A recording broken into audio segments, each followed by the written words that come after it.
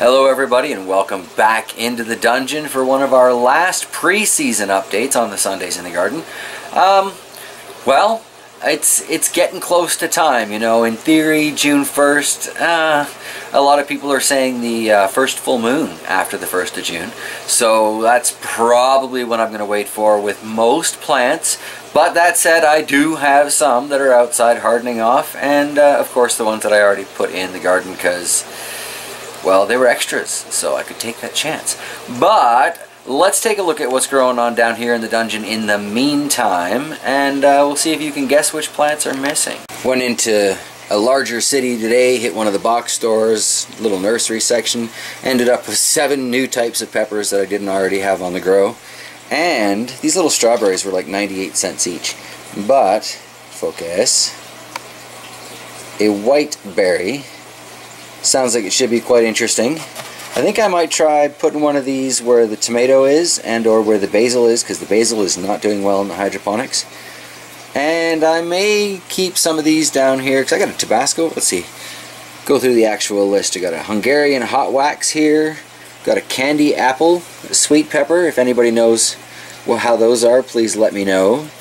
Sweet pepper lemon dream back there. I found nice healthy looking Tabasco start. Pretty happy with that. In the back row we've got a Cajun bell. I have had seeds for these sent to me, but they haven't done well with sprouting. Got a burning bush hot pepper, so that'll be interesting. And a hot pepper called a sweet thing. So that's an interesting kind of contradiction in terms. Gotta love an oxymoron. We'll see what comes of it all. Yeah. Down here in the transplanted pots, recently transplanted this MOA Scotch bonnet. Seems to be doing alright. This tomato here has been in there forever. Oh yes, I finally got yellow sticky tabs because they were in one of the gardening sections, so I thought I'd give them a try. Seems to be doing better collecting bugs on some of these plants than others, but I'll take anything I can get at this point. So yeah. Let's take a look at the hydroponics. Some interesting things going on that garden anyway. So, in the world of interesting things going on down here, you'll notice I now have 2 bees working on all these peppers. So there's no way I can really trust seeds from this. But on the plant right beside them, I have a fresh out of the cocoon little ladybug. And let's see if I can find it. Oh, these plants are horrible. Right there, focus, is the remains of its cocoon. So I'm sure it will munch away and help clean things up for me. But back over here, this is the Chinese 5-color, and you can see there are a couple of peppers happily started on that. And over here, we've got that sweet pepper that's coming along quite nicely. Back here we have the Shishito pepper, growing a little crooked, but it's got a little pepper on it there too. So that's cool. Things are actually coming along quite nicely down here. And now that I'm starting to get some of these plants out, the plants that are in the hydroponics I think have a much better chance of actually growing. Although that one, right, where is it? There, seems to be doing pretty darn well. I've turned my little fan so these guys are shaking away in the breeze, but doesn't seem to be doing too much to stop the aphids. Oh, if we look up here, we have an earlier stage of ladybug. So, excellent. Come to think of it, don't see too many aphids on that particular plant, so yay. Very excited. More of the yellow sticky traps around. This one doesn't seem to be really collecting very many, which is a shame because if we look on the leaves underneath it, they're there. So much for they can't resist the color yellow. Still, they don't have that much longer to wait inside. They'll be going out soon. A lot more critters out there to help consume these little buggers. I'm hoping this all ends well. Looks like we have quite a few of these young ladybugs kicking around. That's on the red ghost scorpion. And try and find you with the camera. Got another one way in the back there. Focus camera, you can do it. Okay, maybe not. Another one in the back there. I'll have to check and see what pepper that is. Trinidad Congo. So there is still some hope for the ladybugs helping me out here, which is why I have not yet done a garlic spray. So every time I get around to doing it, I find more ladybugs on the way. So yeah, we'll see how this turns out. Looks like I need to do a watering down here though. Certainly wouldn't hurt. Yep, this basement of mine is going to look a whole lot different once these things start going outside. Gonna need some growth from those for sure. Get some green down here. Mind you, some of those peppers might stay here. We'll see, we'll see.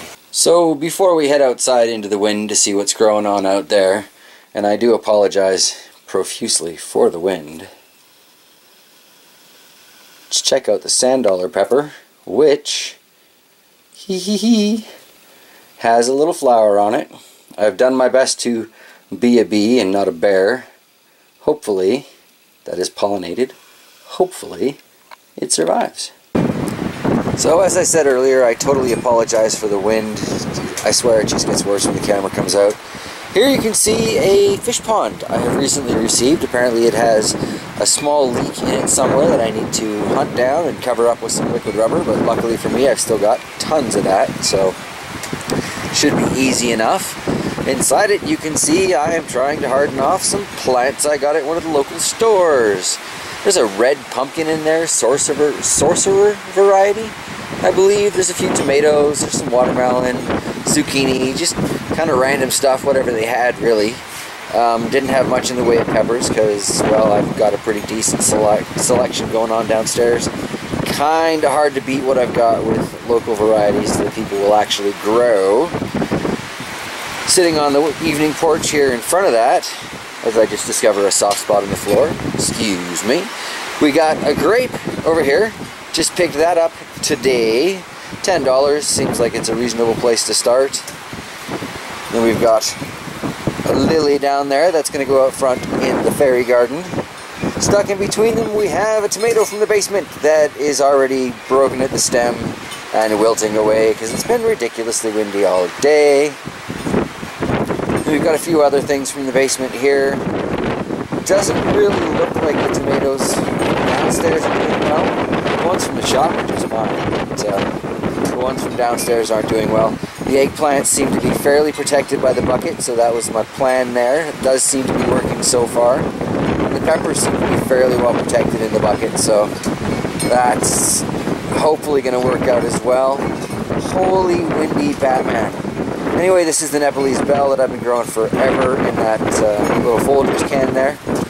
Figured I'd bring it out, see how it does. I'm going to use these ones as a test trial for all the ones that are downstairs. Granted, the longer I wait, the warmer it'll be, but I don't know about this wind. Yes. Out in the gardens, it looks like the peas are doing alright. The beans are certainly going crazy, so that's exciting. The sage is having a rough go, but hopefully it's going to get there. It'll make the trip. I'm hoping.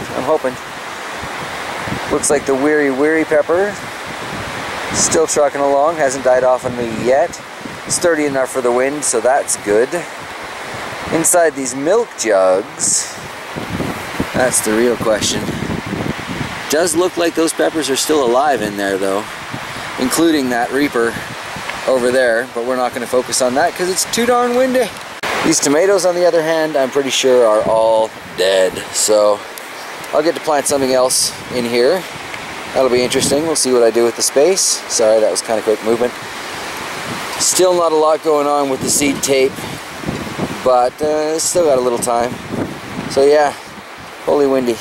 And I guess that's where I'm going to wrap things up today. The wind is a little crazy, a little hard to deal with, but things are coming along. Technically still pre-season here for Sundays in the Garden, so yeah, it's going to be an interesting grow, I think. We'll hopefully get some good harvest this year. Alright, thanks for sticking around, and I will see you guys next week.